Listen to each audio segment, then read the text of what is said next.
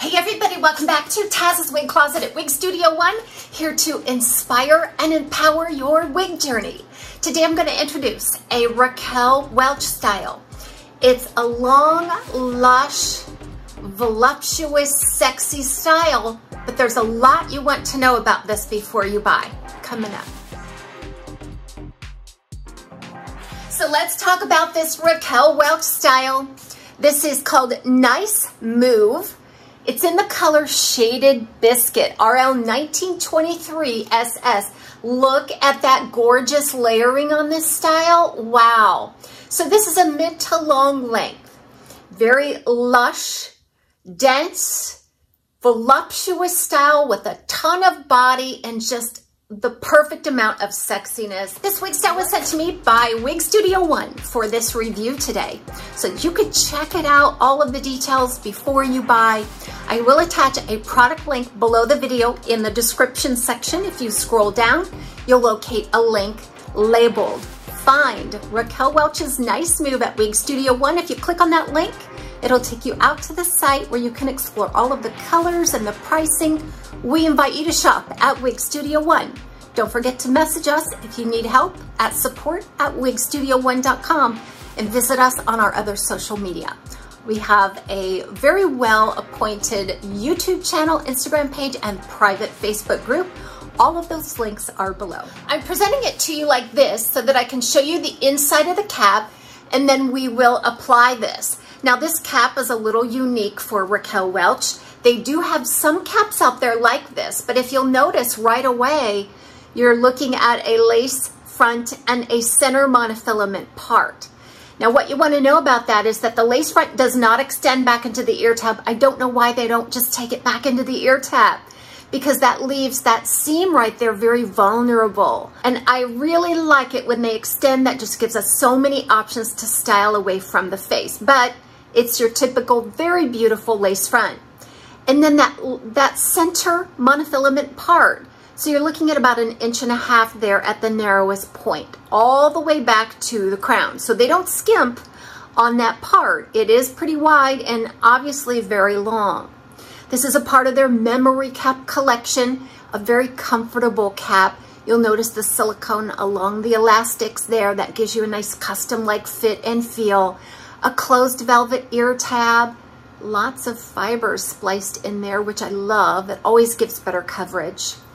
And then you have the extended felted nape with the Velcro style adjusters. So what you want to know is that this fits typical of Raquel Welch. They call it an average size, but I believe that it's probably better suited for average large than it would be for petite average. I'm having to make an adjustment to this just to accommodate my petite average circumference. So let's go ahead. I'm going to make that adjustment now. So this is directly out of the box. I didn't use any product on it. I didn't use any styling. I did shake it out and then just kind of marveled at this layering. Look how beautiful. Now this is a part of the True to Life fiber family, which is heat friendly. All right, let's go ahead and apply.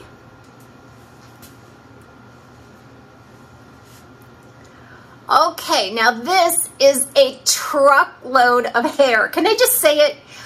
It weighs over 6 ounces. I have never experienced a style like this in this kind of a shape and layering that had such a high density. Now, that density is what's giving you that lush, feminine look and appeal. You just want to toss this hair around. It's the kind of hair that you've always wanted for yourself. And it's absolutely decadent and gorgeous. It's kind of like dessert, you know? I mean, all desserts taste good, right? But do you want a little dried up brownie? Or do you want the big brownie a la mode? And this is kind of what you're getting here. This is just really up a notch or two. Just gorgeous. So you're looking at a total length of around 16 inches from what I can tell. And then around anywhere between 11 and 16 inches is where you're going to see this layering. But if you'll notice, it just kind of jumps right off of that lace front, feathers back nicely into the style, and wow, the movement. So yeah, it's heavy, but the body keeps it all very buoyant and just lush, healthy looking hair. I forgot to point this out when I was looking at the inside of the cap, but just take a look at how close these weftings are. I mean, they're practically on top of one another.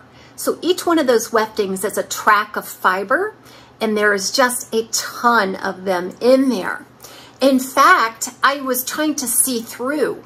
You cannot see through, and I can barely even poke my finger through these wefts, okay? It's just that dense. The other thing you want to know is that this is loaded, every inch of it loaded with that soft, pillowy type permatease. So let's reapply it here. So there is going to be a certain taste and preference for a style like this, okay? You get all of that beautiful lace front monofilament look from Raquel Welch. You get this beautiful heat-friendly fiber. It feels soft and it's not catching, it's just gliding nicely. It has a velvety kind of a cuticle feel to it. But you also need to appreciate a very heavy, dense wig style with a lot of permatease. So if that is you, I think you would be an ideal buyer of this style. I love it. I think I would probably wear it up quite a bit though because of the density.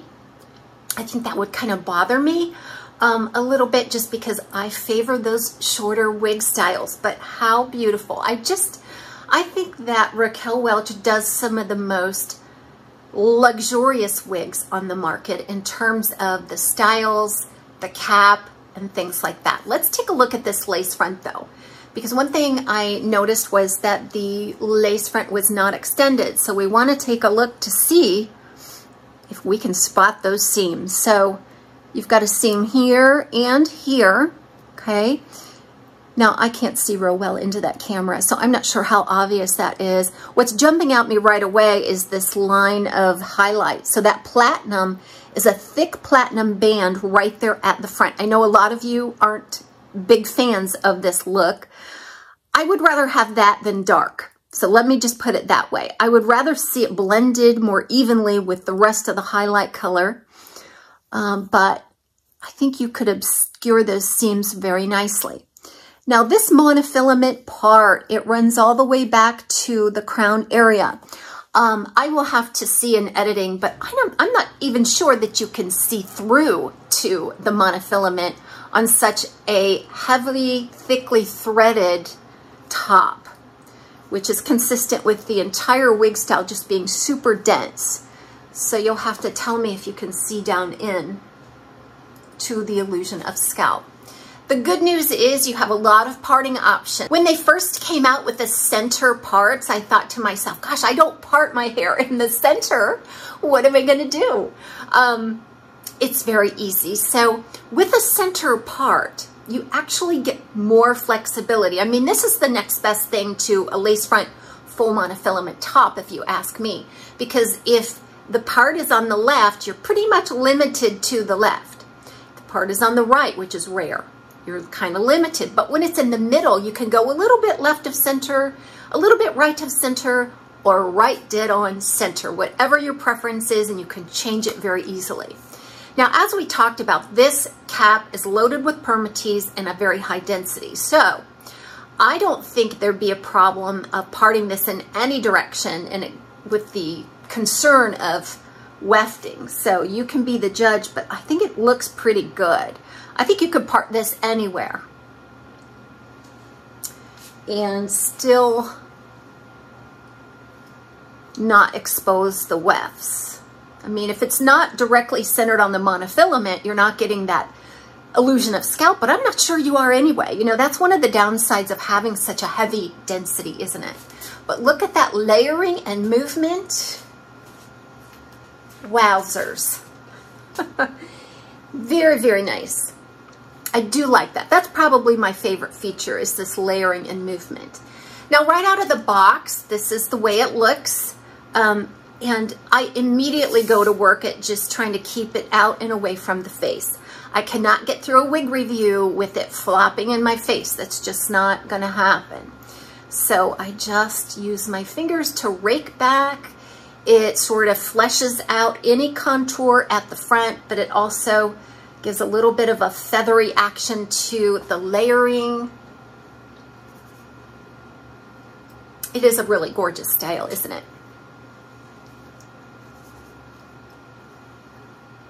Kind of like that. That's just a little bit right of center. But whatever gives you the best look, and we're going to go through some of that in styling as well. Now again, this weighs a little over 6 ounces. It feels heavy. It feels heavy. I would not recommend this style if you live in a warm climate or in the summertime. This would be kind of stifling. It's perfect for fall and winter, especially if you live in a colder climate like I do. Raquel Welch's Nice Move is a truly enviable hairstyle. You're going to grab attention in this one.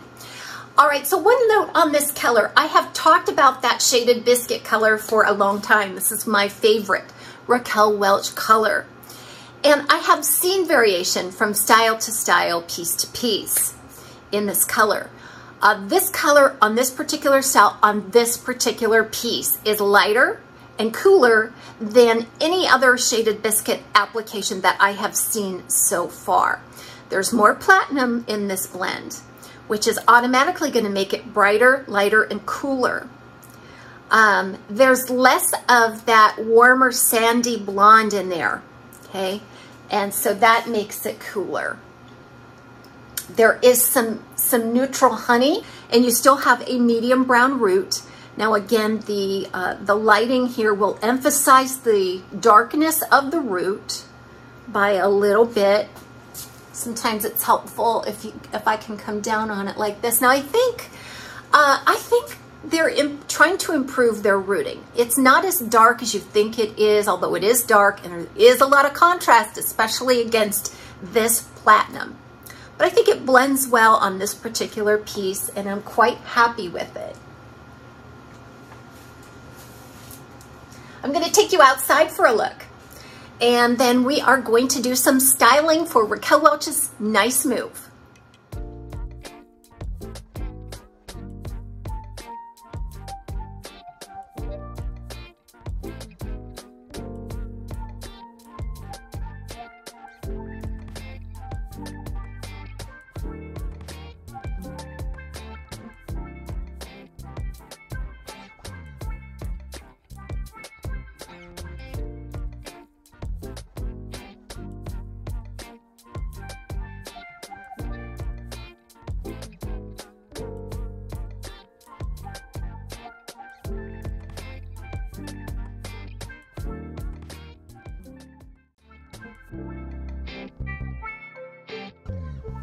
I know you glasses wearers out there appreciate this segment because I tell you a little bit about how the glasses fit with the particular style that's being reviewed. Let's try with glasses here. Okay, so there's a lot of permatease in the area.